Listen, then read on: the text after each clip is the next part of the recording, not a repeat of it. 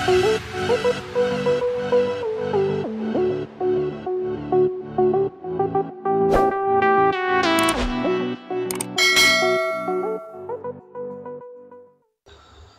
everyone, welcome back to Tech Ideation. Today I have something special for those seeking daily Bible inspiration and guidance.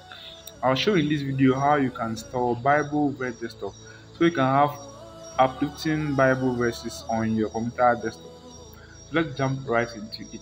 So to get access to the app, I've already placed the link in the description below so you can click on it and take it from there. Or you can type Bible verse desktop on Google and go straight to their site and take it from there. It is free and you don't have to pay for it. So for example, you can see a sample over here displayed on my desktop.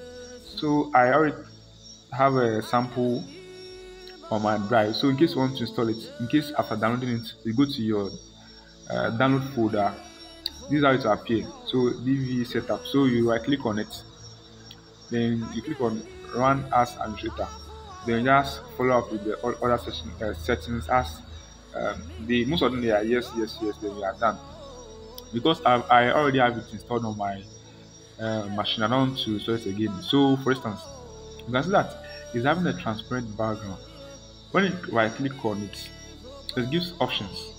For instance, if I check the transparent, it will take off the transparent background.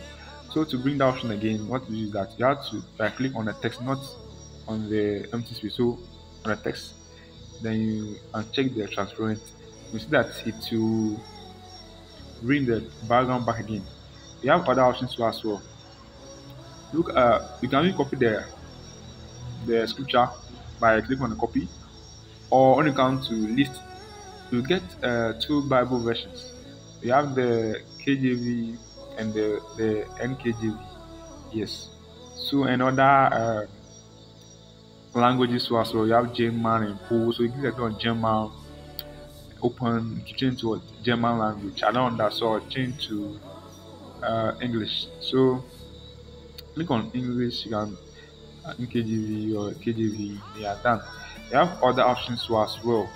So in case I come to timer, this one control the rate at which the verses change. Okay, so I can pick 10 seconds, up to 15 minutes, or off for example. See, so set whatever. This one just change the whole wallpaper of your screen. You can even change the font over here. The font. So let's see. So over here, if I, for instance, if I click on underline, it will underline the scripture. If I go to font again, you can change the font type. Okay, maybe Cooper, change the one is 20, that's the size, so you can change to 26. When I've done, click on okay, then see that it has become big.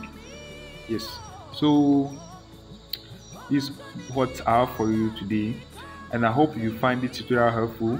If you did, please give this video a thumb up and consider subscribing to my channel for more tech tips and tutorials. If you have any questions or need further assistance, feel free to leave a comment below and I will do my best to help you out. Until next time, take care and God bless you.